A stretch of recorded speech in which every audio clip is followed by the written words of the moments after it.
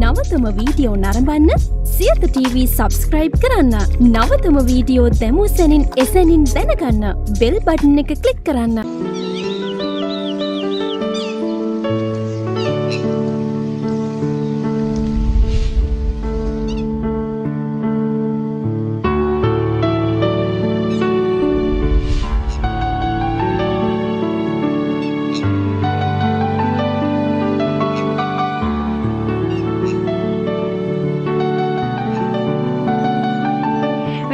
අනතුරුව අපි ඔබව මුණ ගැහෙනවා බදාදා දවසේ පියුම් විල තුලින් ටිකක් වෙනස් මොනවරක් නේද වටපිටාව. ඔව් ඔබ කැමති දෙයක් සිද්ධ වෙන්නයි යන්නේ. මොකද රසවත් ආහාරයකට පුළුවන් ඔබේ සිතුවිල්ලේ ඉඳලා ඔබේ බාහිර ස්වරූපේ ඉඳලා ඔබ වෙනස් කරන්න. ඔබ හිතන පතන විදිය වෙනස් කරන්න. ඉතින් හැමදාම එකම ටික කාලා ඇති වෙලා කියලා ඔබ ඕන තරම් හිතලා ඇති. අලුත් ආහාර වේලකට යන්න කාලය කියලා මම හිතනවා. ඒ නිසා අලුත් ආහාර වේල හදන විදිය කියලා දෙන්න අද දවසේ රස විශේෂාංගය හරහා අපි සූදානම්ින් ඉන්නවා මේ කාලය වෙන් කෙරෙන්නේ සඳහා. ඉතින් රූපවාහිනී මාධ්‍ය තුල ඔබට හොඳට දැකලා හුරු පුරුදු අපේ ප්‍රවීණ සුපවේදී ජගත් කටුගම්පල සුපවේදීතුමන් ෂෙෆ් ආයුබෝවන් කියලා පිළිගන්නවා. ෂෙෆ් මෙන්න කෑම හදන්න ලෑස්ති කරලා ගොඩාක් දේවල් අරගෙන ඇවිල්ලා තියෙනවා.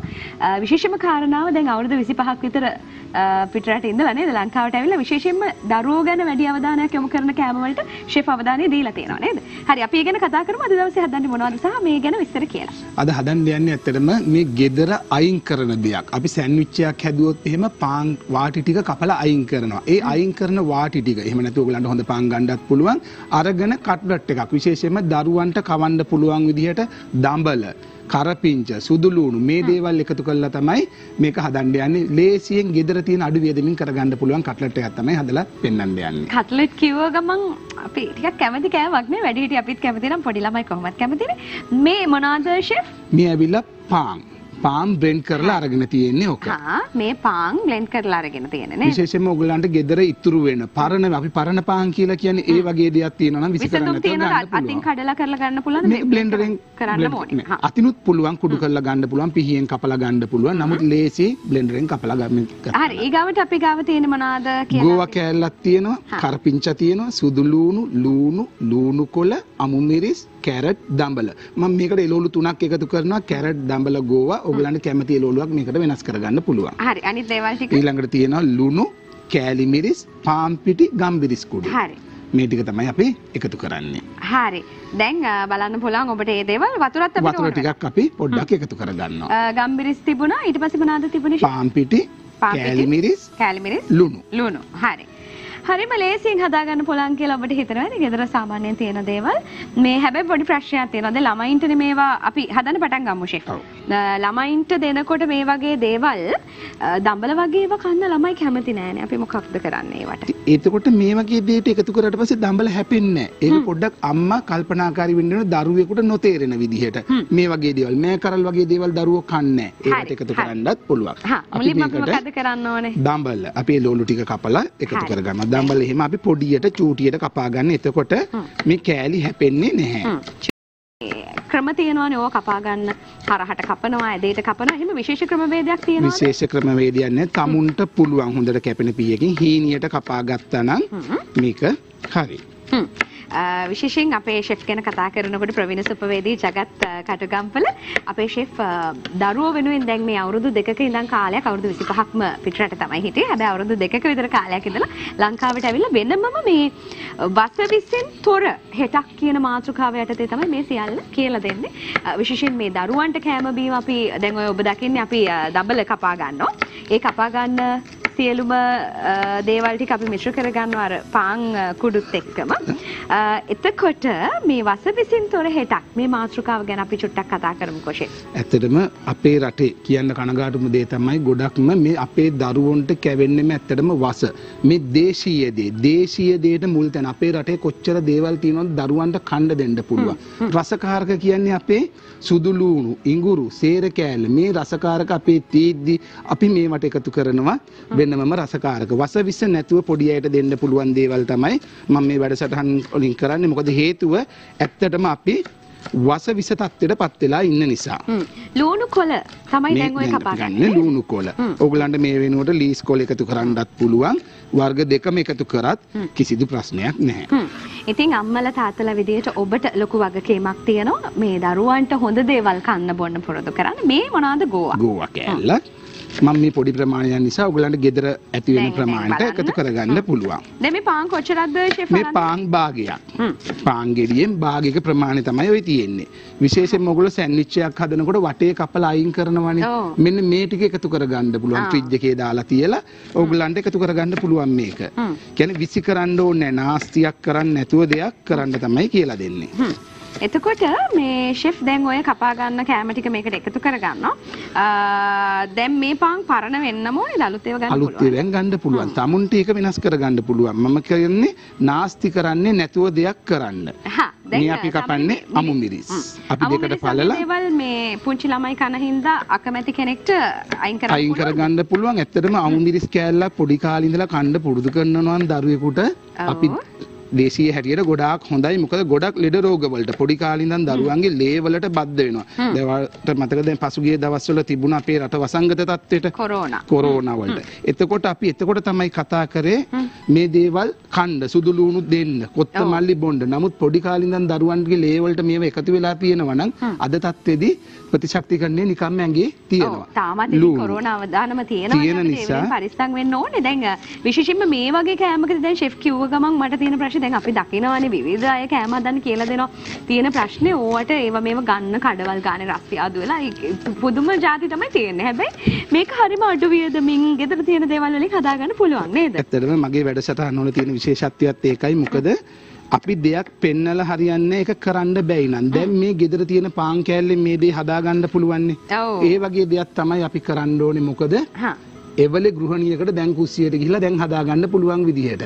මේ තියෙන්නේ ලුණුත් කපලා අපි දැම්ම. දැන් අපි මේ පාන් කුඩු එකට ගෝවා කපලා දැම්ම, ලුණු කොළ කපලා දැම්ම, මිරිස්, අමු මිරිස් සහ ලුණු කපලා දැම්ම. දැන් සුදු ලුණු තමයි කැපීම තියෙන්නේ. සුදු ලුණු තමයි එකතු කරන්නේ. විශේෂයෙන්ම ඉල්ලීමක් කරන්නේ පොඩි දරුවෝ ඉන්න අම්මලා අනිවාර්යෙන් හැම කෑමකටම අපේ ලංකාවේ මතයක් තියෙනවා සුදු ලුණු ඉඟුරු එකතු කරන්න ඕනේ මේ මස් මාංශ වෙනකොට විතරයි කියලා. එහෙම නෙමෙයි තමුන් වෙන හැම එළවලුවකටම හැම කෑමකටම සුදු ලුණු ටිකක් ඉඟුරු ටිකක් එකතු කරන්න. එතකොට පොඩි දරුවන්ට අපි දන්නේම නැතුව ඇඟට පුරුදු වෙලා. හරි දැන් සුදු ලුණුත් අපි කපලා මෙතනට දාගත්තා ෂෙෆ්. කරපිංච වගේ දැන් අපි මේ සාමාන්‍යයෙන් අපි කතාවටත් කියනෝනේ කරපිංච ගන්න හොද්ද රස කරලා අයින් කරලා දාන්න කියලා.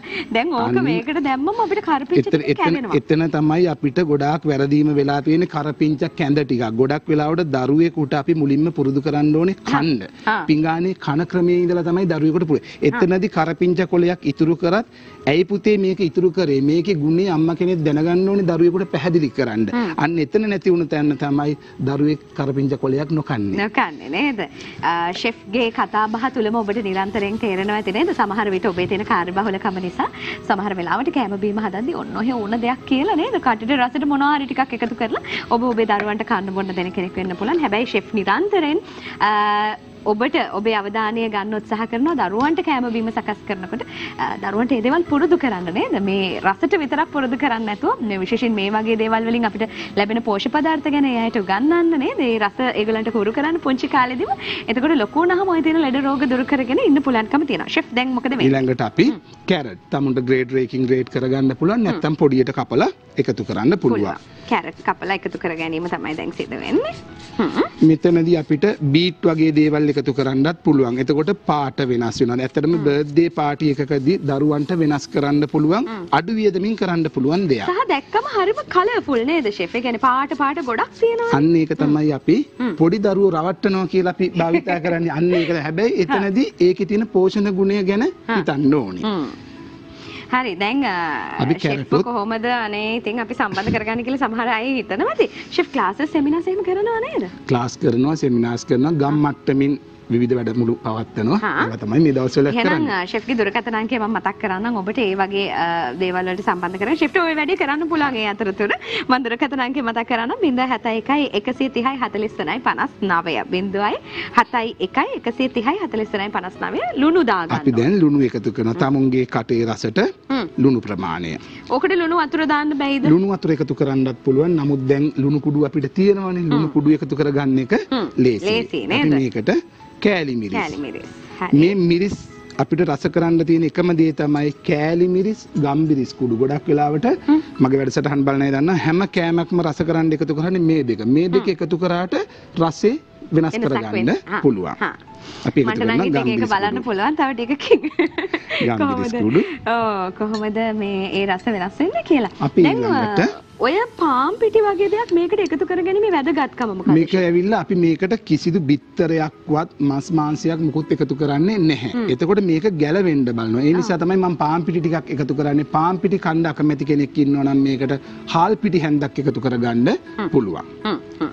කොච්චරක් විතර ඕනේද? සාමාන්‍ය පාම් භාගයකට වගේ මේ තේ හැඳි දෙකක ප්‍රමාණය ඇති. දැන් මේක අපි හොඳට කලවම් කරගන්න ඕනේ. අද අපි මේ කට්ලට් එකක් හදාගන්න විදිය තමයි කියන්නේ. දැන් කට්ලට් කන්න කොච්චර ආස වුණත් ඒ අත්දැකීම ගන්න සමහර විට ඔබට බෑ. ඔබ මස් මාංශ නොකන කෙනෙක් නන් නේද? දැන් අපි අහලා තියෙන්නේ සැමන් වලින්, මාළු වලින්. හැබැයි අපි පොලොස් වලින් කට්ලට් හදනවා දැකලා තියෙනවා.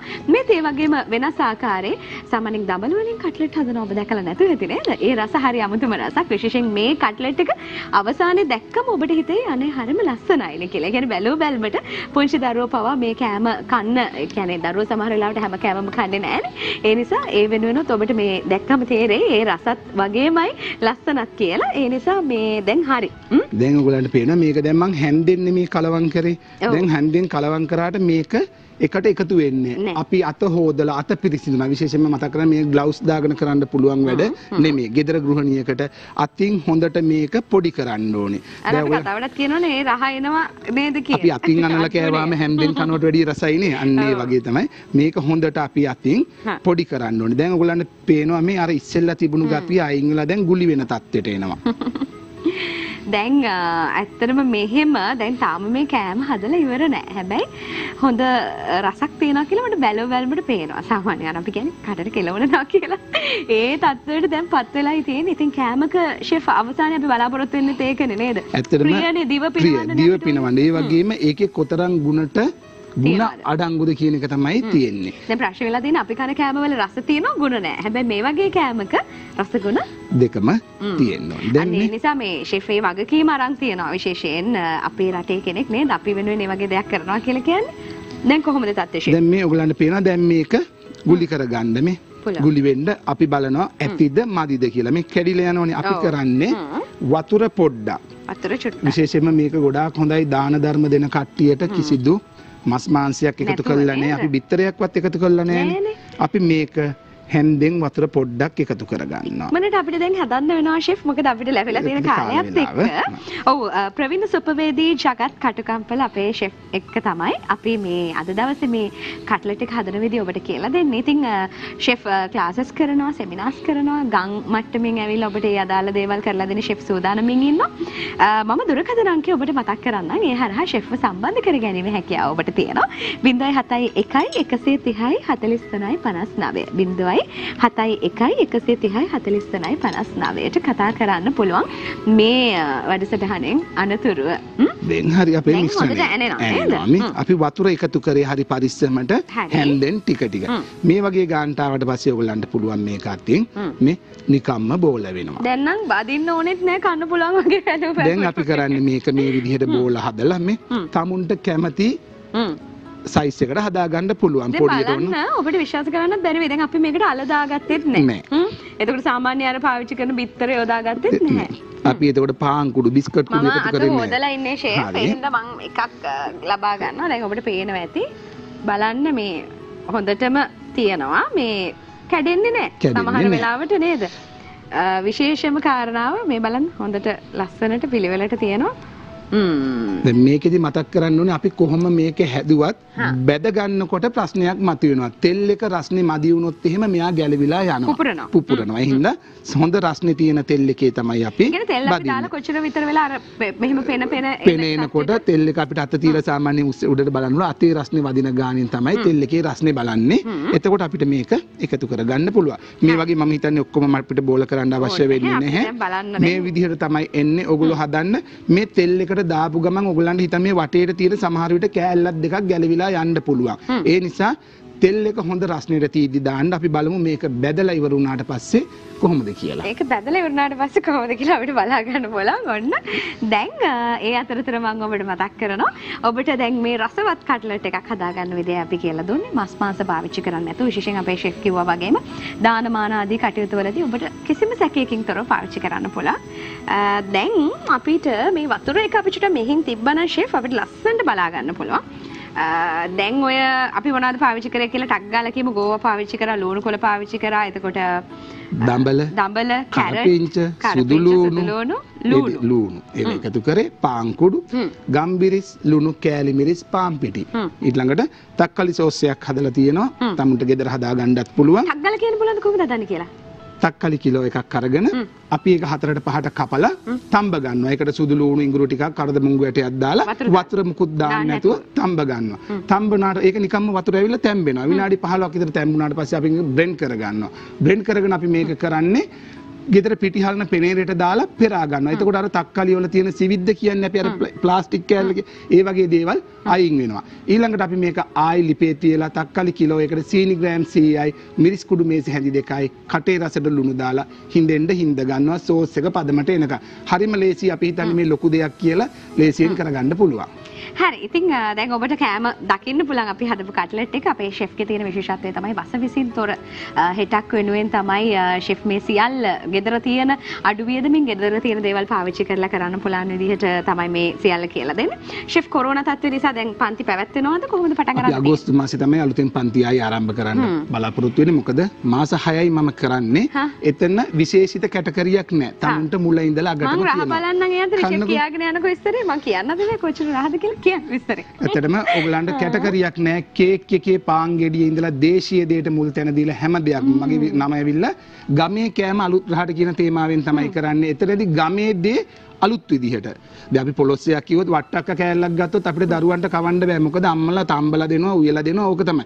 ඒකෙන් අලුත් දේවල්, කේක් එකක්, අතුරුපසක්, ඒ වගේ විශේෂිත දේවල් තමයි කරන්නේ. හරිම රසයි. එතනින් එහාට මම මොකද කියන්නේ? හරිම රසයි. ඔබත් උත්සාහ කරලා බලන්න. ඒ අතරතුර මේ වගේ දේවල් ඉගෙන ගන්න ඔබට ෂෙෆ්ට කතා කරන්න පුළුවන්.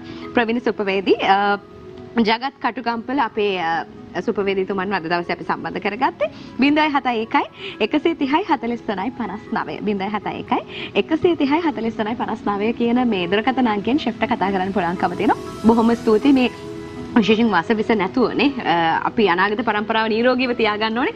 ඒ වගකීම අරගත්තට බොහොම ස්තුතියි ෂෙෆ් අපිත් එක්ක සම්බන්ධ වුණාට ආයිබෝන් කියලා සම්බන්ධ. දැන් මගේ බඩ පිරීලා තියෙන්නේ රසත් එක්ක. ඔබේ හිත පිරීලා කියලා මම විශ්වාස කරනවා අද දවසේ අපි ඔබට ලබා දීපු දේවල් එක්ක. ඒ වගේම ඔබේ හිත පුරවන්න ඔබේ ජීවිතේට වටිනා කියන දේවල් ඔබට ළඟා කරලා දෙන්න හෙටත් උදෑසන අරට අපි මුණ ගැහෙනවා. පියුම් විල තුලින් එතෙක් ඔබේ ජීවිතේ සියලු පැතුම් ඉටු වේවා. සතුටින් ඉන්න. ආයිබෝන් ඔබට.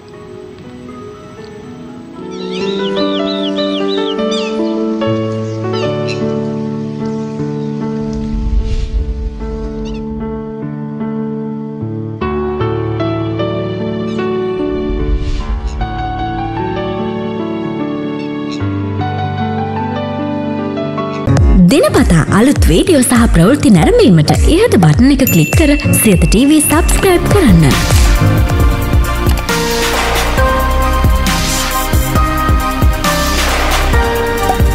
අලුත් වීඩියෝ ගැන මුලින්ම දැනගන්න මෙම සීනුව ක්ලික් කරන්න.